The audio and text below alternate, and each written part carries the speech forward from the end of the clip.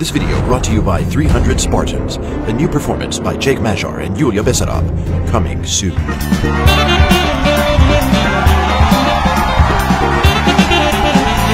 and gentlemen, so we are back at World Dancesport Championship 30th anniversary. I'm here with the hero in my book for sure, and I think it's a hero in the book of Emerald Dancesport Championship too. So, gorgeous dress, great partner, great dancing, 100 entries at least, and the arm, which is, as you see, it's in a sling, right? That's called a sling, right? Yes. Okay, yes. so I don't want you to think like sorry for her or something. I want you to get inspired because she's not sitting on the back part, right? She's actually competing and competing hard, doing championships and all that. So what happened?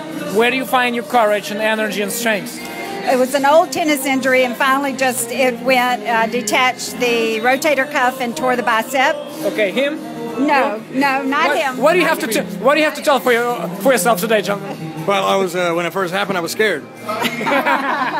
No, seriously. So obviously that's not you. But how did you feel first? Like when you saw her in that thing?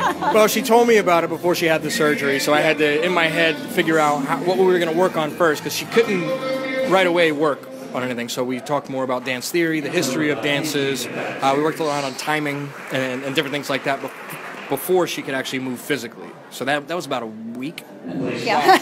Yeah. So I interrupted you. So and you were telling, so you had a tennis injury.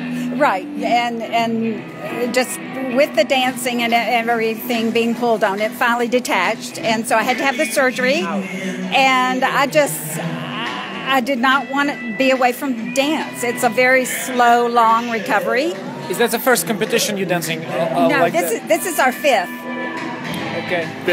How was the process of figuring out actually how to move around it? Because I noticed when you were dancing, I see you subconsciously want to grab that arm, but then you're like, nope, not today. Right. It's just something I had to get used to, and we actually choreographed. I had to choreograph 5 routines, rhythm routines, and I had that in mind. So there was a lot of hand changes that I would have to use for our open pieces.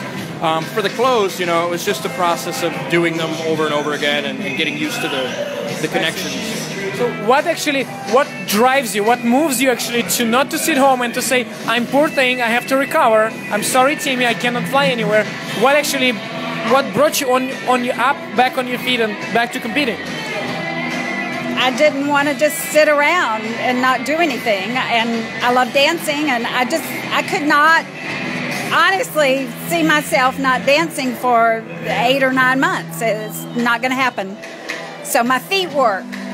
Ladies and gentlemen, one way or another, I hope this is inspiring to you. 100 entries with the arm which you cannot touch, you cannot move, and the Emerald Dancesport Championship. That's a hero. Thank you. Ladies and gentlemen, more interviews and insights coming up. So stick around the Facebook pages, Instagram, so we'll be there.